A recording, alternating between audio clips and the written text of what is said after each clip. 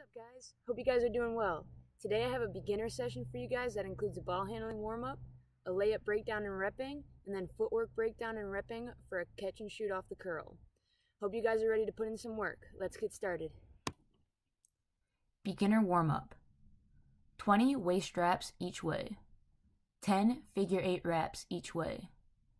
10 waist wraps into figure 8 wraps. 100 right hand dribbles.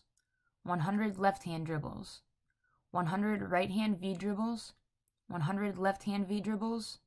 100 crossovers. 50 V dribble crossovers. We are starting with 20 ball wraps around our waist. Try to go as quickly as you can by using soft hands and your fingertips to absorb the ball. This drill helps us with hand speed and getting a feel for the basketball. The more feel we have for the basketball, the better our control over the ball becomes, which equals better handles. Now we have 20 ball wraps around our waist going in the reverse direction. Again, we are going as quickly as we can. We are now going into a figure 8 ball wrap, doing 10 wraps. Around both legs equals 1 rep. Still going as quickly as we can and absorbing the ball in our hands. You want to make sure your hips are engaged and our chest and eyes are up. This is helping us to continue to develop touch and feel for the basketball, as well as getting used to sitting in a low stance. Now we're going 10 reverse figure 8s. Chest is up and hips are engaged.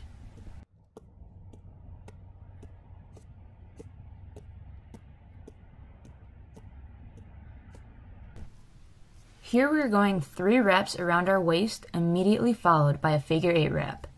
3 waist wraps and a figure 8 equals 1 rep. We are doing 10 reps of these. This is helping with our touch for the ball again, as well as teaching us how to change our height and drop quickly into a low and athletic stance. We are going right into 100 right hand pounds. We are punching the ball down by extending our elbow. Our fingers are spread and we are absorbing the ball on the way back up. Make sure we are not slapping the ball.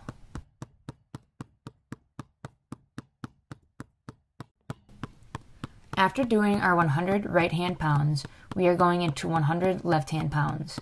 Punching that ball down and extending our elbow. Eyes are up and our stance is nice and athletic. Now we have 100 right hand V dribbles. A V dribble is like a one-handed crossover. We are pushing the ball across our body's midline and then pulling it back slightly outside of our body's frame.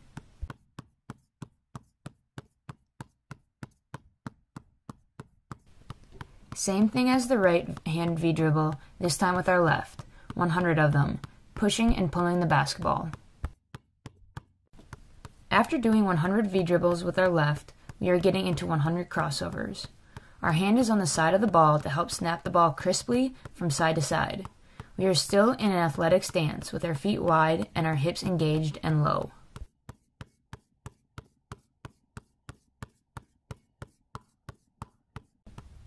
Now we are going to add the last 2 moves together, our V dribble into our crossover. Find your rhythm with this combination. After performing a V dribble, quickly and sharply snap the ball to the other hand and perform another V dribble crossover. Each V dribble crossover equals 1 rep. We are doing 50 of these. After you perform 50 V dribble crossovers, this is the end of our warm-up. Now we are going to get into layup breakdown and footwork. Now we are going to get into our layup breakdown. We want to make 5 to 10 of each on both the right and the left side. First one we're going to do is bunnies with one hand. Then we're going to plant our inside foot for a layup. Then we're going to add our 2 steps. Then we're going to add our dribble step into our layup. And lastly, we are going to do a full speed layup. Our layup breakdown starts with finishing with one hand underneath the hoop. Try to make 10 or 5 of these.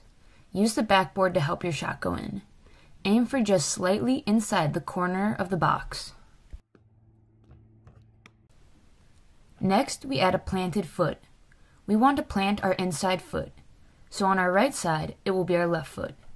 This simulates our last step for a regular layup. We push off of our right foot and drive our knee up as we jump and shoot. We want our momentum to be going upward.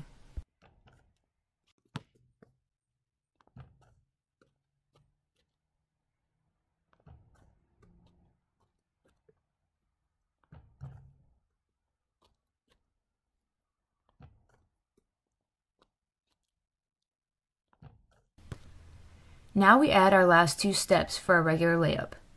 When doing a layup, we are allowed to take 2 steps after our last dribble, and that is what we're working on here. When doing a regular layup, meaning we take 2 steps and jump off of our inside foot, we want to take our first step after we pick up the ball with our outside foot, and then step with our inside foot. After planting our inside foot, we drive our knee up and finish. So on the right side, we are going to step right, left. Now we want to add our dribble step. A dribble step is the step we take while the ball hits the ground. Usually, our opposite foot will hit the ground at the same time the ball does. Meaning, if we are dribbling with our right hand, when the ball hits the ground, our left foot should also be hitting the ground. This is important because it helps with timing and footwork. So after you take a dribble step with your left foot, pick up the ball and take our 2 steps, right, left, jump, and finish.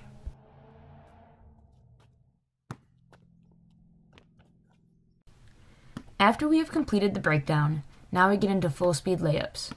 Start at the elbow or the 3-point line and take 1 or 2 dribbles in for a layup, timing the dribble step into the layup. Try not to swing the ball side to side when taking your final 2 steps because we don't want to expose the ball to our defender that is riding our inside hip. Repeat this until you make 5 to 10 full speed layups.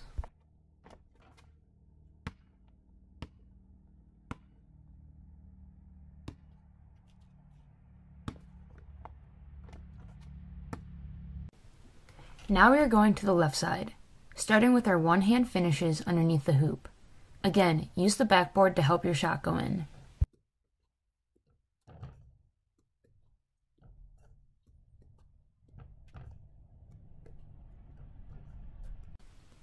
Adding our planted foot now, we want to plant our inside foot, so on the left side, it will be our right foot. This simulates our last step for a regular layup. Push off of our left foot and drive our left knee up as we jump off our right foot and shoot.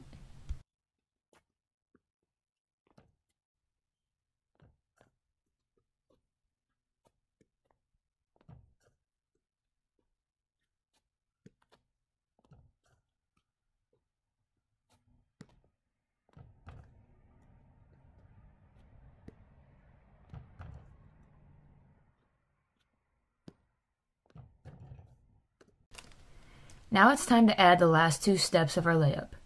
We want to step outside and then inside. So on the left side, we want to step left, then right. Drive our left knee up and jump off our right foot and finish.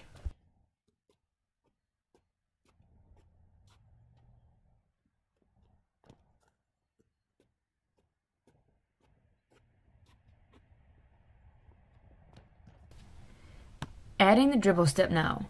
It is important to note that when doing a left-hand layup, we must also dribble with our left hand. If we are dribbling with our left hand, that means our dribble step happens when our right foot hits the ground. After we perform our dribble step, pick up the ball and take your last 2 steps into a layup.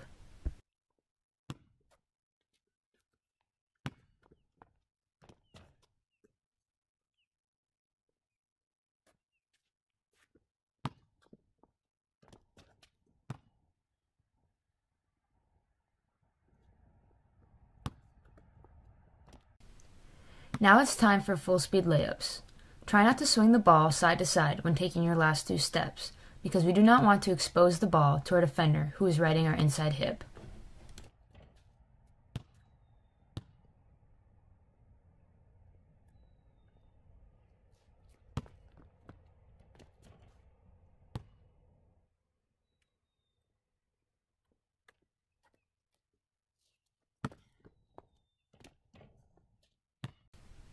Once you have made your 5 to 10 full speed layups on the left side, we are done with our layup work for the day.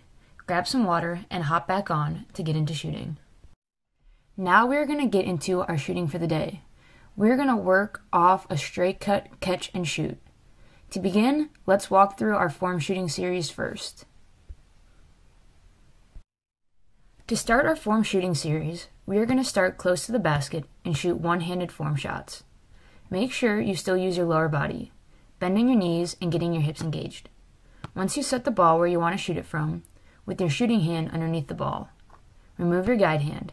You can either drop your hand to the side or place it behind your back. I suggest dropping your arm to the side rather than going behind your back because the act of having your arm behind your back might cause your body to turn, and we do not want any extra turn on our shot. Now we want to drive our elbow up and flick our wrist. Hold your follow through.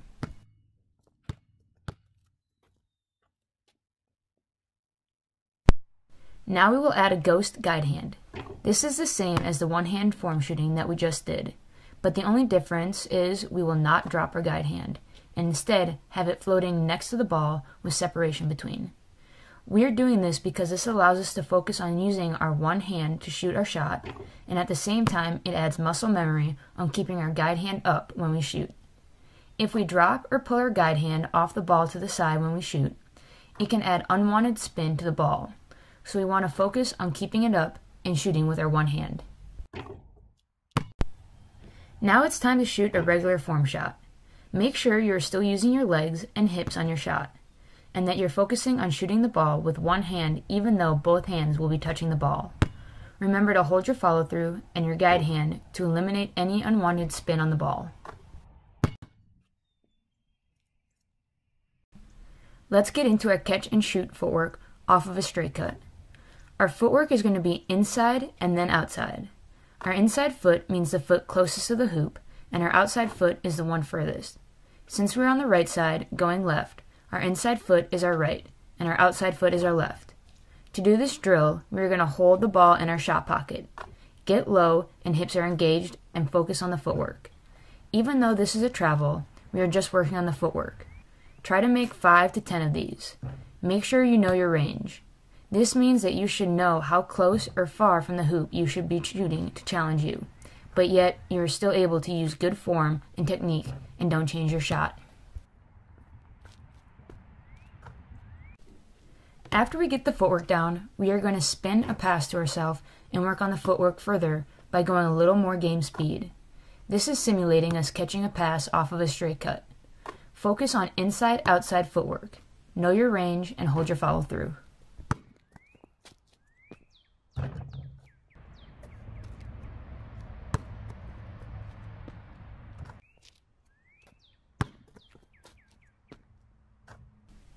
Now we're going to do the same on the left side, starting with the basic hold the ball and go through the footwork. Inside-outside footwork, starting left and cutting right, will be with our left foot and then our right foot. It is important to get all the way squared up to the hoop, especially if you're a right-handed shooter on this side. Know your range, focus on your footwork, and hold your follow through.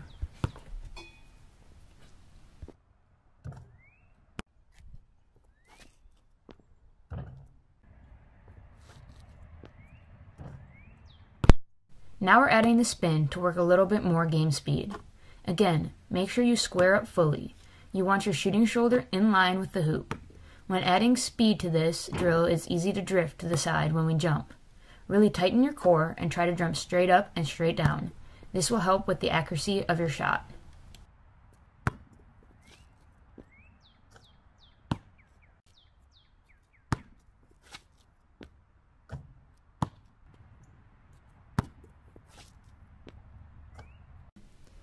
Awesome job, guys. Our shooting is done for the day. Grab a drink of water and then get right back in it because we have our challenge. Now it's time for our challenge. Set your timer for 5 minutes and spin the ball to yourself anywhere on the court going in any direction. Focus on our inside-outside footwork for every shot. Know your range. If you feel like your shot is starting to change, take a step in.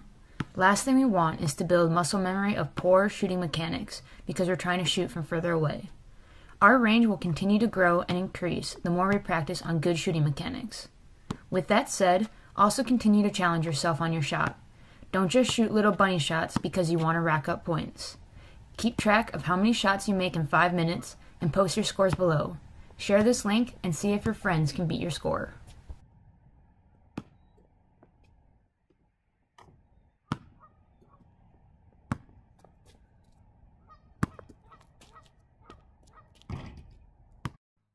Guys, good work. Thanks for hanging out with me, okay?